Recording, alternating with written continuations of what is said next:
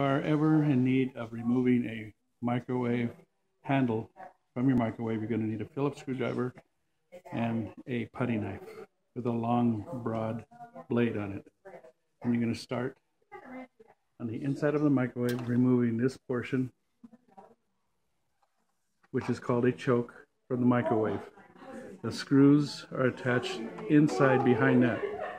So what you're going to do is you're going to start inside the inner liner of the choke, and ever so carefully start all the way around, removing, getting underneath, and if you'll notice, it lifts up just like that.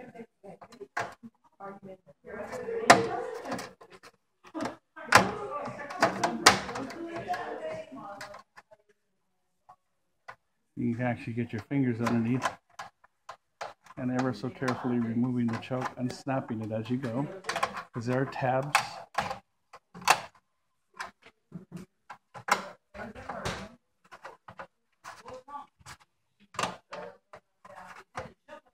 Okay, and once you have removed the choke, you'll see your screws for the handle down inside behind there.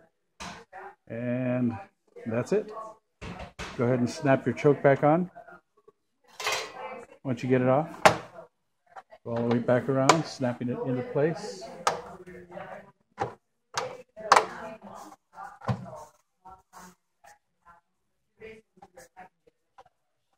And that's it.